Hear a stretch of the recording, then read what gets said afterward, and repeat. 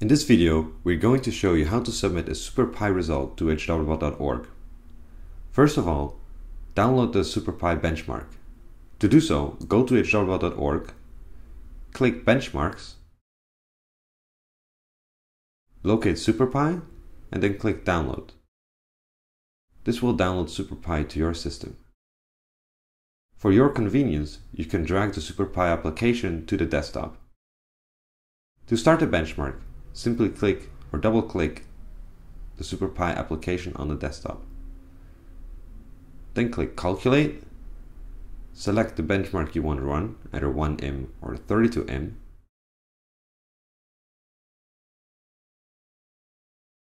Click OK twice, and let the benchmark run.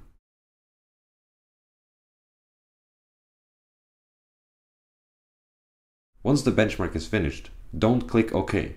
Keep the Finish window open. Now we're going to build the verification screenshot. To do so, open CPU-Z on the CPU tab, open a second instance on the mainboard tab,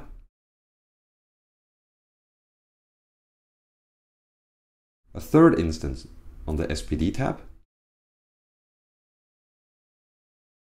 and then a fourth instance on the memory tab. Using the Windows 7 snipping tool, we can then make the verification screenshot. You can simply save it to the desktop. Then, to submit the benchmark results, we again open the HWBOT.org website. Click on Submit Score, locate SuperPi again, select the right benchmark, and click Submit. Then enter the benchmark score. Then go down and choose Enter Hardware manually to enter your hardware. Simply type in the hardware and then select the right item from the drop-down menu. Don't forget to also select the right CPU cooling.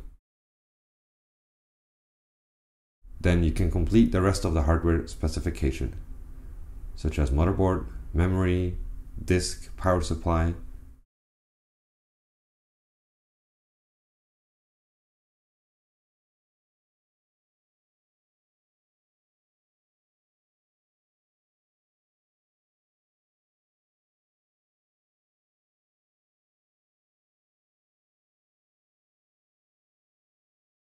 Then attach the verification screenshot to your result, check Read and Agree, and then click Submit Benchmark Result.